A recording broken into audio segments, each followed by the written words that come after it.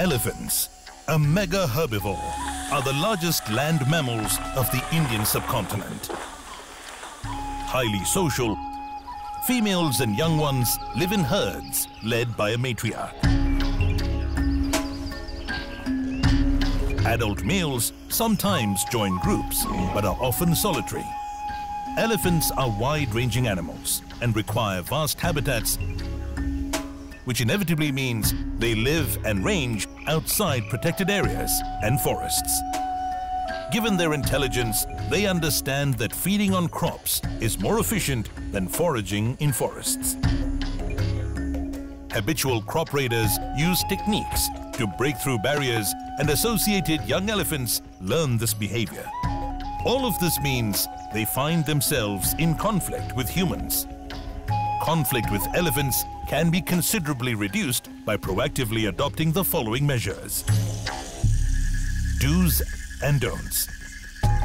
Known elephant movement paths around villages should be well lit.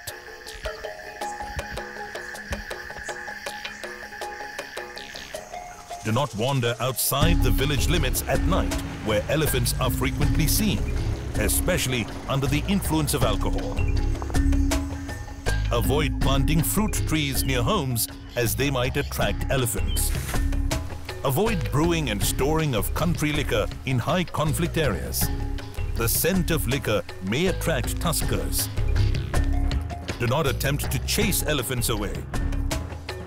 Use deterrence in an organized manner and immediately contact the forest department.